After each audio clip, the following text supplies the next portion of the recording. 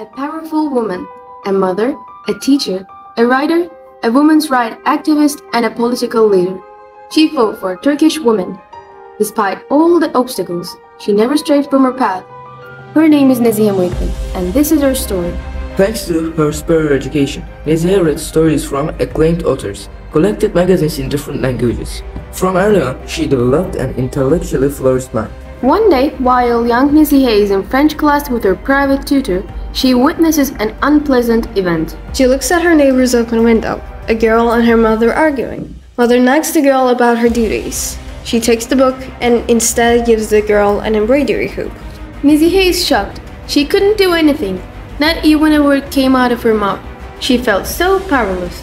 Yet little did she know, she and her colleagues would ignite the fire of a powerful struggle. Years passed. Nezihe worked as a teacher in schools and also served as a school principal. She introduced new subjects to curriculum and inspired young minds. She knew something more needed to be done. Looks like you're writing again, immersed in your notes. Is there something bothering you, my dear? I want to get rid of the oppression imposed on us because we, women, should be able to decide for ourselves. I see. What do you intend to do, dear Nezihe? Have you seen the papers? We're gathering a women's council. Would you care to join? Of course, I would love to. Before the establishment of the Women's Party, a women's council is gathered. Dear colleagues, we have been working tirelessly to educate our young generation of men and women.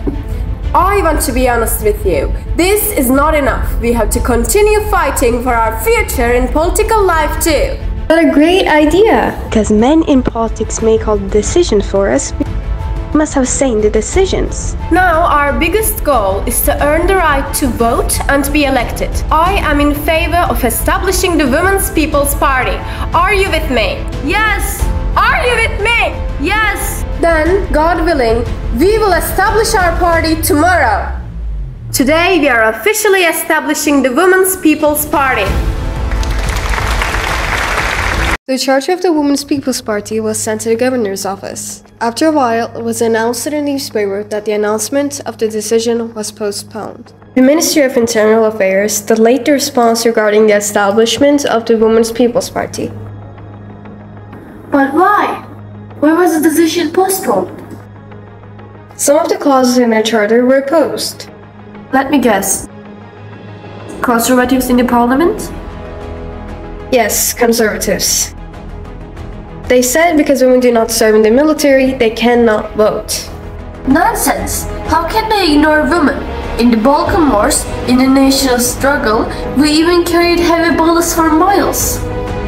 After waiting 8 months, their application is rejected with the following statement: women who have not yet received their political rights are not allowed to establish a political party.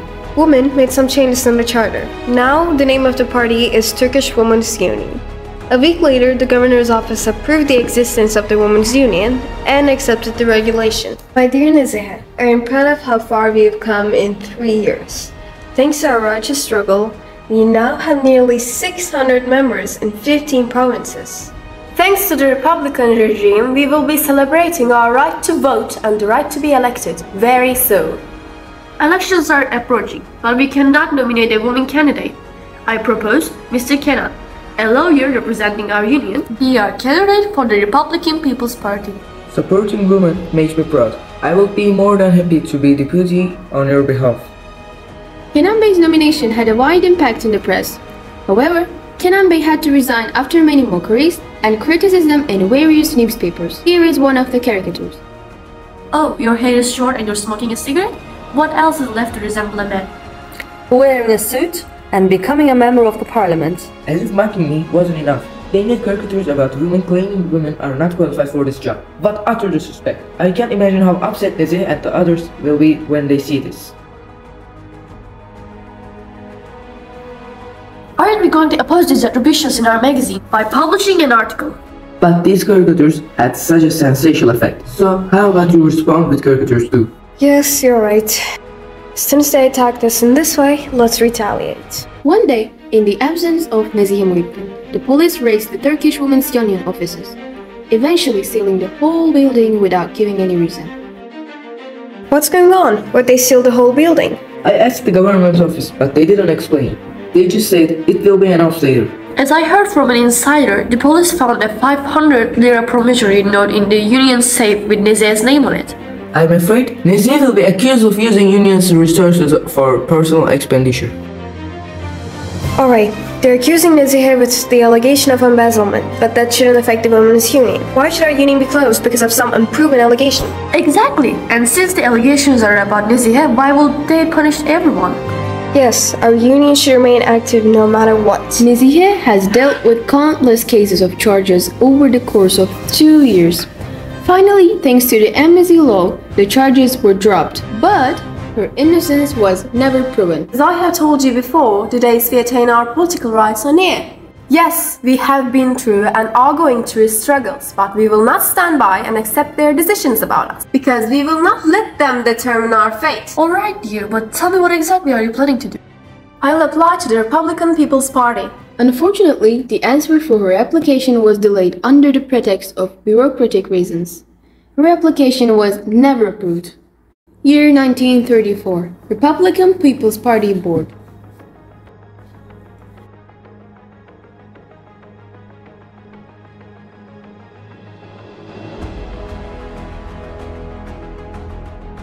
Have you seen the papers? President Atatürk conveyed his gratitude to the Women's Union. There is no doubt that virtuous Turkish women will confidently fulfill their part in social life. After the Congress held in 1935, the women decided that they achieved their purpose and the union was officially shut down. In the next period of her life, Nezihe focused more on her literary life and produced many literary works, articles, novels, stories she wrote, and issues of the Turkish Woman's Path magazine she published with her colleagues.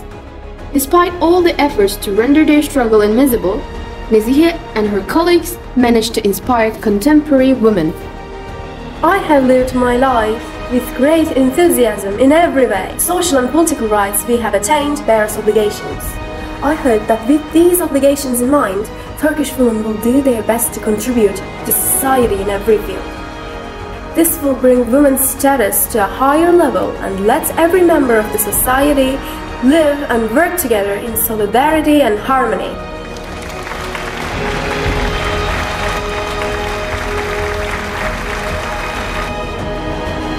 Oh, heroic Turkish women, do not crawl on the ground, because you deserve to be carried on our shoulders and rise to the sky.